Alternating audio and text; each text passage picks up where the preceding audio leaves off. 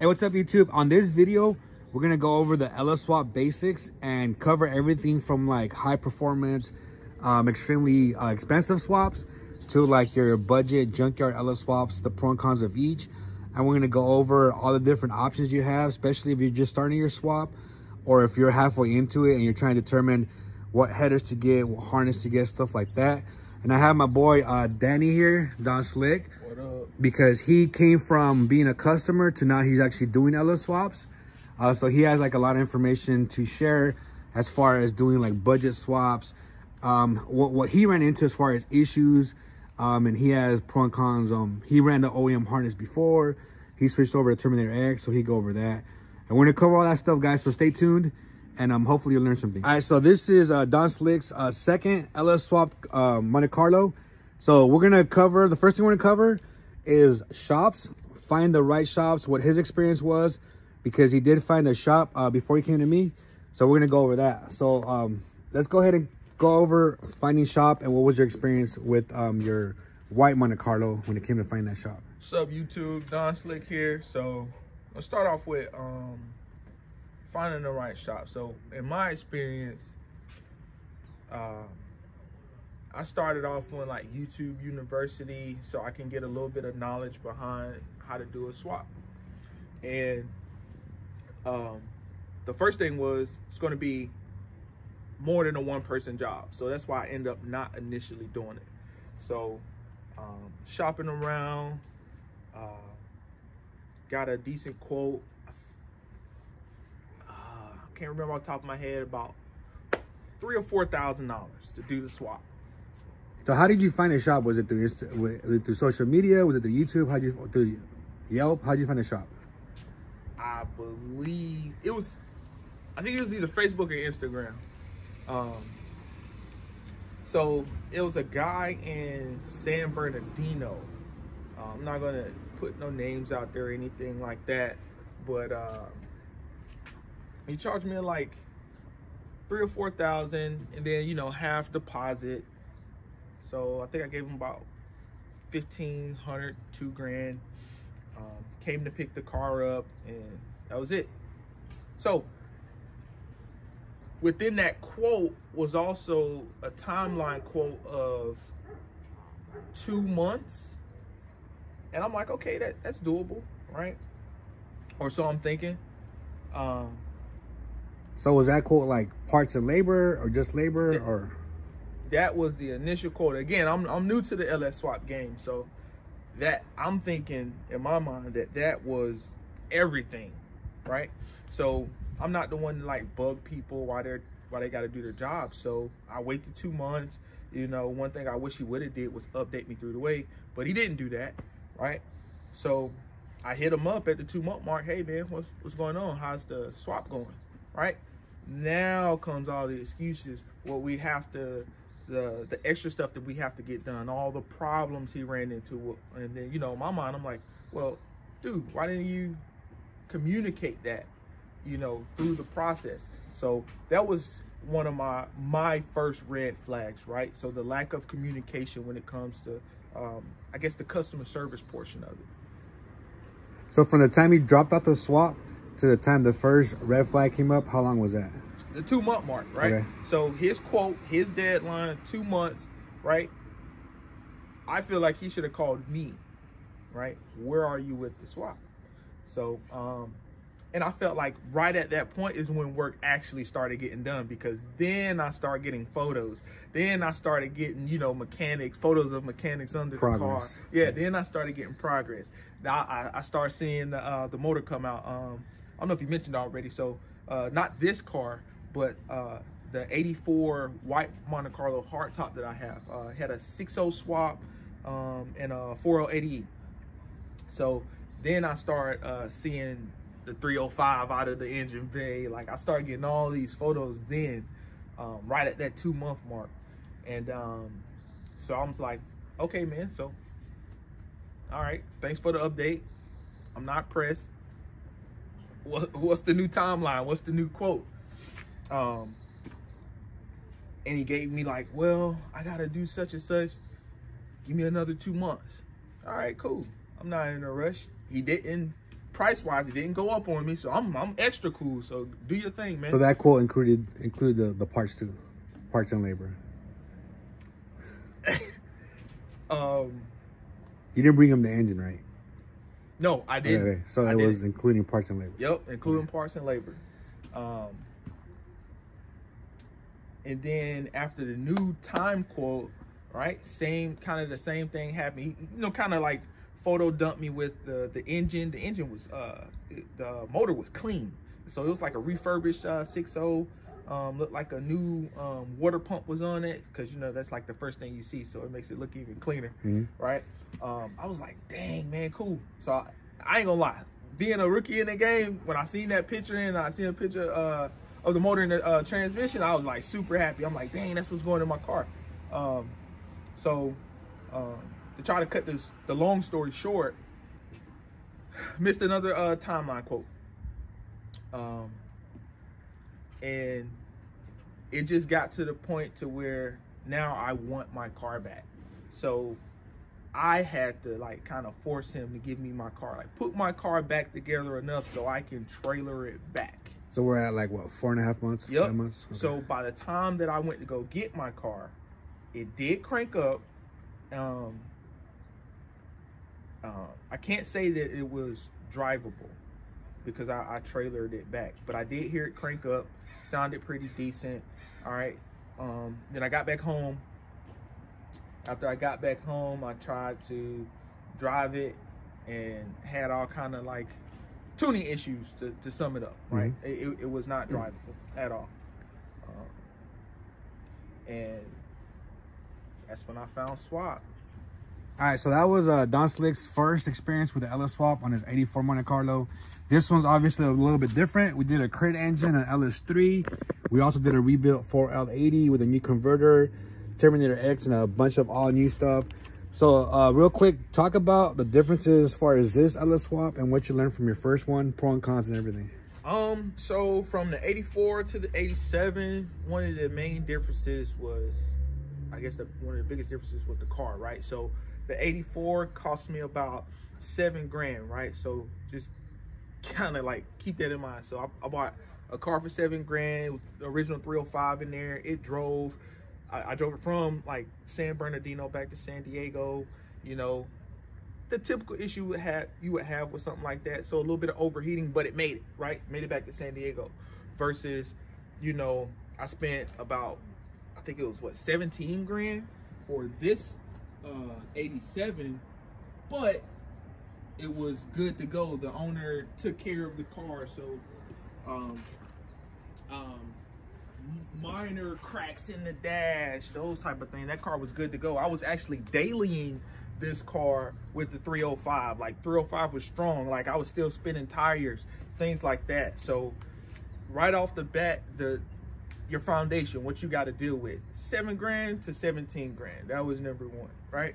Number two was obviously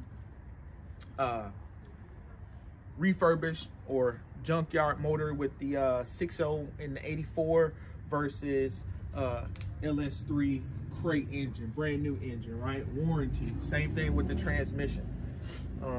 Those are going to be the two biggest differences, going budget and going new, right? Because there's a lot of rework that you don't have to do. What else? So price wise? Oh, price wise. So I got a few notes here. So, yep, I already told you the price of the car. So, I think I mentioned it already. It was like 3 or 4 grand for, you know, the swap in the motor type deal with the 84, right? So with this one, the Crate, 8,100 in my notes right here for the LS3 Crate, and that was complete, right? So intake to oil pan, if you understand what that means, right? I spent some extra on some injectors, some bigger injectors. That was about 1,100 bucks. Upgraded transmission, MP transmission stage 3. Let's just do 4 grand for that one. A new torque converter, 1,500.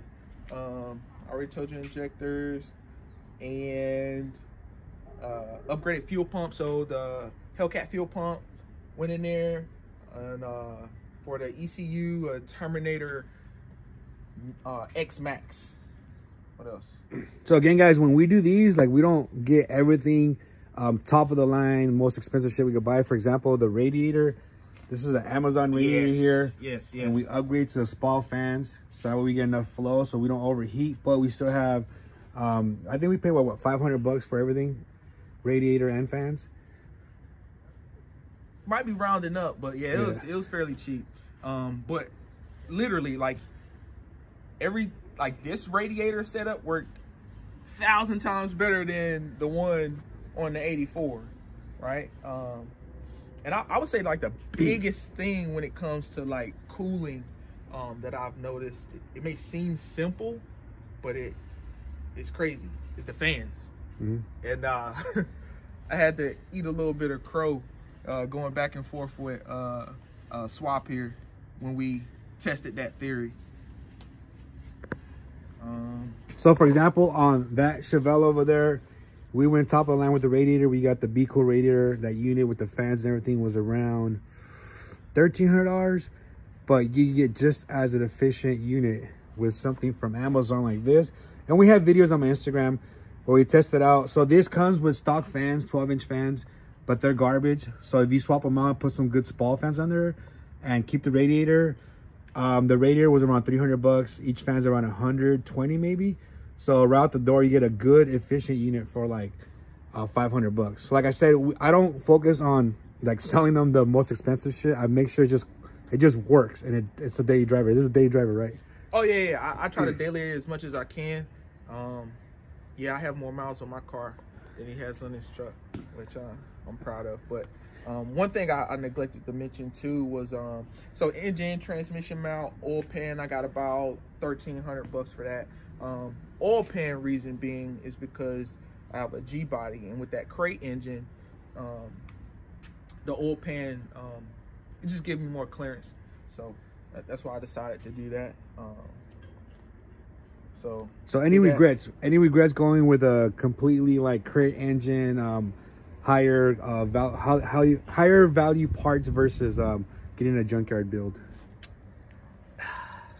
I don't know, man. That's a weird question for me. So regrets, no, because I love my car. I love the way it drives and everything.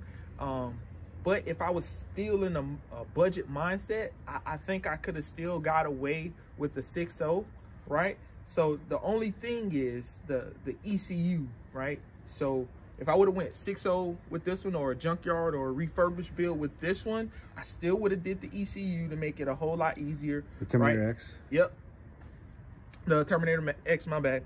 To get it started up and initially tuned and everything. I think I still could have got away with that and been happy, but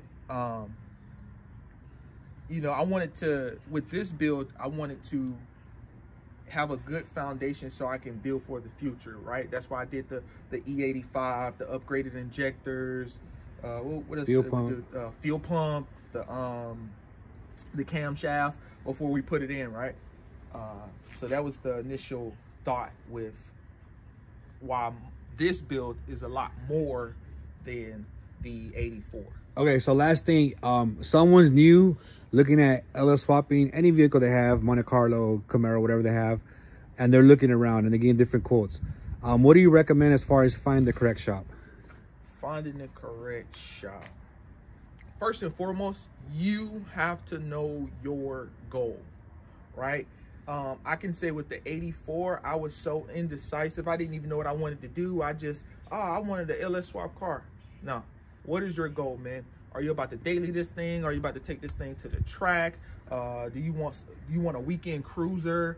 We're talking about like your horsepower goals, dependability, yeah, all of that. So know what you want in your swap, right? And then start looking for shops that can accommodate that, right? So if you're looking at some shop's advertisement or whatever, like, do they fit your goals? Like, can they accommodate your goals? Like, if it's a speed shop but you only wanted a cruiser, probably not going to be for you, right? Because that shop is going to be dealing with higher end parts and things like that.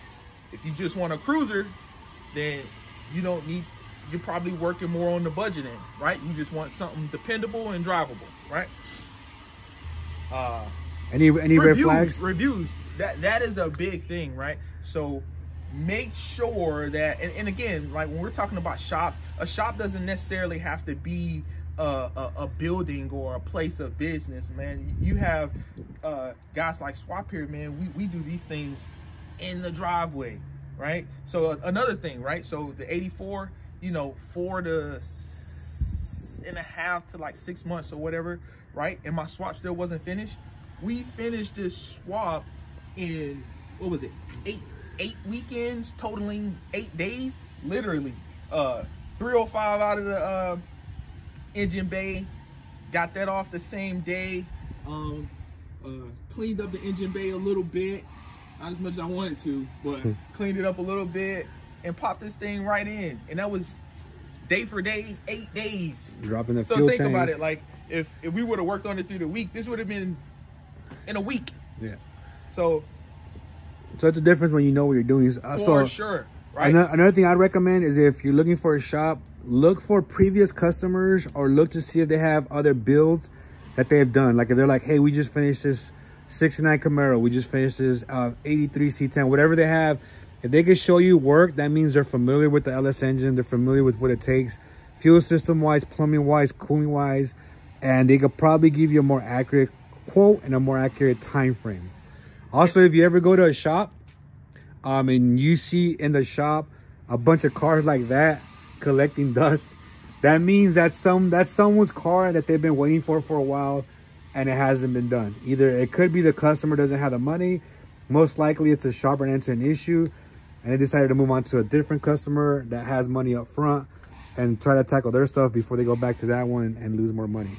Yeah, me too. So the other part I had to add when it comes to finding the right shop, I wanted to find someone local, which I think I looked up with Swap here, right? So the first one I had to take to San Bernardino, so I couldn't really check up on it or do all of that stuff, right? So a local shop, I can verify his work, right? So, and if he did have reviews, I could pull up at a Cars and Coffee or whatever and look at those swaps, right? Who was before me? Was it Rick? Richard? With the 69 Camaro swap that he did, right? I saw that work. So I think it was Impala before. Was it Mike's Impala before you? Huh? Was it Mike's Impala before yours? I don't remember. I think Mike was before me, but again, I had physical cars that I could see run. I can hear the experience from them shops, and that's why I chose to try to find a local guy. But the reviews are going to be one of the top things that you look for when you're looking for a shop, right? Another thing I want to mention too is even if you go onto their social media, I've noticed there's some shops or some people at LS swaps that have a huge following and they'll bring in cars weekly, like, hey, we're gonna do LS swap on this truck, hey, we're gonna do LS swap on this fucking Ford Pinto, hey, we're gonna do LS swap on this freaking 2000 Maxima or some crazy shit. But they always show you what they're gonna do, they never show you how they finished it or how they did it. So make sure if you're following someone, make sure they have finished products. That's the same reason why I try to dyno every car, so you can actually see that it's done and it runs and it puts out a good amount of horsepower versus just empty promises to get more customers in. Yeah. So I'll vouch for that, right? So before I reached out to Swap, I did look at his page, right? And it was the process. It wasn't snippets or thumbnails of the process. So there was the original motor in there, right? There was the taking out the motor. There was the putting the new engine in, right? It was the process, the fuel system, the fuel system. Like, you don't think about that stuff. Everybody's just thinking about, okay, engine. Maybe somebody will think about the transmission getting swapped, but nobody's thinking about, you know, from the cooling system all the way to the rear end. Like, that's a swap. Like even just sticking the radiator there is not enough. It's got to get wired up. It's got to get hooked up so it doesn't work off a switch or some dumb shit. It has to work off the computer. So you could easily drop an engine like that's not impressive. it's impressive when you actually run it, you dyno and you pull numbers out because you're showing, hey, look, I thrashed this engine and it puts out numbers. Because I've seen some shops will just have freaking something like that. Hey, look, we put an LS engine in there and there's no wiring, there's no coil packs. It looks pretty as fuck, but there's nothing in there showing you that it's complete, that it could drive. It's just like, hey, look, we dropped the engine in here, we're doing shit, and they're not really doing shit. Yep. I remember having to shorten my drive shaft. You know, like these are things that I guess rookies, when I was a rookie in the game, I wasn't thinking about all that stuff. So I think I'm at like novice level now. I know a little bit, but so that's basically this video is all to cover experiences with shops. So it's already getting pretty long. So on the next video, we're gonna cover junkyard swaps, like what to look for a junkyard, pro and cons, stuff like that, especially if you want to do it yourself and do it for a budget. But before we leave, anything else you want to mention that you might have forgot? Nah. And again, guys, this is not a promo for me. I'm not fucking trying to do your swap. Don't even contact me about giving you a quote, especially because I'm hella expensive. This is more information for you guys, so you don't get ripped off. I don't want you to say, hey man, this guy quoted me $1,200, complete parts and labor, and then you go and like a year later you're still waiting for you to get your car back. You know what I mean? I want you guys to be aware of like what to look for when it comes to LS swaps, what to expect, and not go in there blindly. Or if you're halfway into it, or maybe your car's at a shop and it's sitting like that for the past 8 months, you could be like, hey, you know what? It's time to pick it up, find someone new. So this is more of a heads up. It's not an advertising for me. I don't need no more customers. I'm good.